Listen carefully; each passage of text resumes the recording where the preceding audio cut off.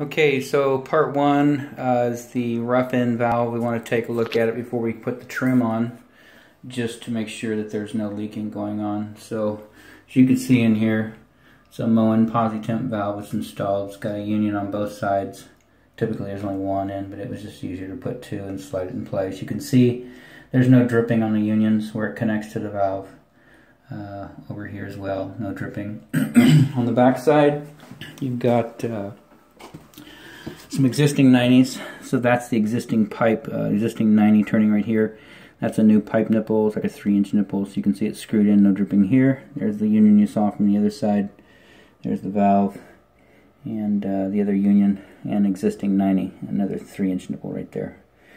So everything is good in here, not dripping. This is the riser. Won't be able to test that until we actually get the spout down. We can divert the water.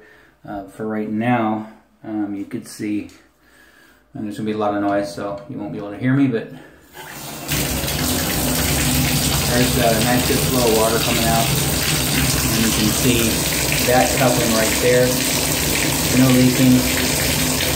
And on the back side you can see this 90, no dripping, no leaking there. And so we are good. We'll start putting the trim on and get this buttoned up.